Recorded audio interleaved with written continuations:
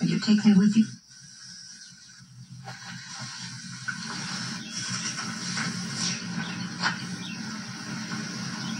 You didn't have to do that or take me anyway.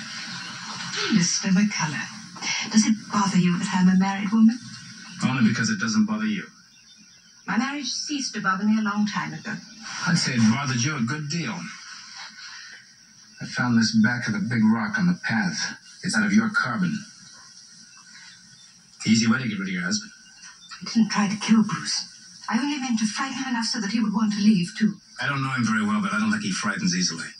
Don't mistake stubbornness for courage, Mr. McCullough.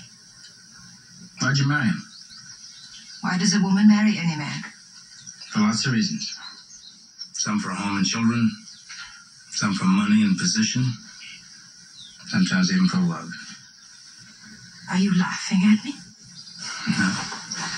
I feel sorry for you. Sorry for me? You, an uncultured, backwards... As you said, I move very well.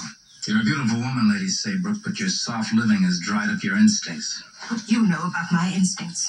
Enough to know that they haven't warned you about your Mr. Alston. He's like your brother-in-law. When the going gets rough, he'll run. Now you get back to camp and pack your gear. We're moving out in an hour.